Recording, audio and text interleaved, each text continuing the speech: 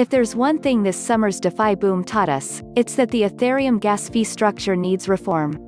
Although things have calmed down since the summer, rip-off fees and stuck transactions are still a problem for Ethereum users. So much so, a failure to address the problem will only give rival blockchains an edge in stealing market share. The issue comes down to Ethereum's auction transaction pricing mechanism. Under this system, users are encouraged to outbid others to get their transactions mined onto the blockchain quicker. This incentivizes miners to fill new blocks with transactions that make them the most money. As such, the auction system leads to bidding wars of ever-increasing gas fees. Also, the knock-on effect sees low-profit transactions left in the network queue. Core developers are well aware of the problem. Their response is the Ethereum Improvement Proposal (EIP) 1559, which looks to tackle the fee mechanism. While prominent figures in the Ethereum community support EIP 1559, it's unclear whether this proposal will make it into production. Especially considering the funding needed, as well as the extensive testing and development work required. This unique situation has no easy answers. Developers can do nothing with it and wait for ETH 2.0 but risk losing market share in the process. Or they can pour resources into implementing EIP 1559, which could delay ETH 2.0 further, only for that work to be invalidated in the future anyway. As mentioned, it's no fun paying over the odds while transactions remain pending.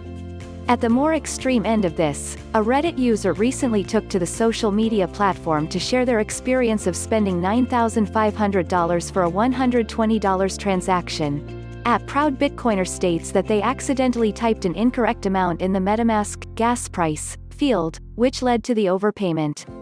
This experience highlights the lack of controls in place to curb miners' greed. Under EIP 1559, this situation would not happen as the pricing mechanism works by way of a fixed per block network fee.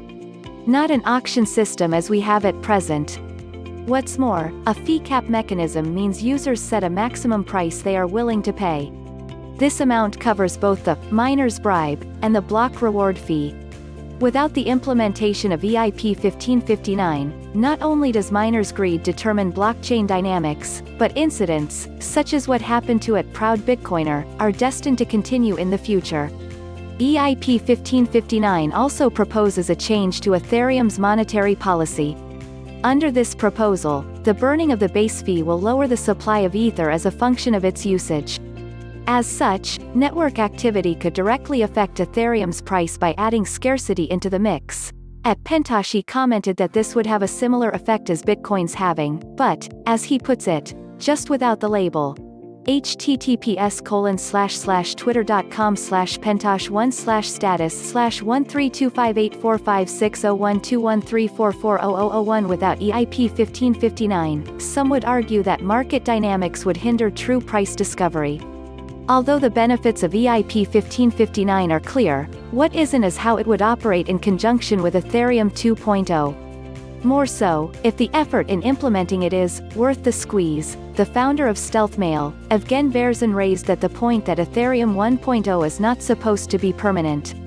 He said Ethereum, as a proof-of-work blockchain run by mining algorithms, is being phased out.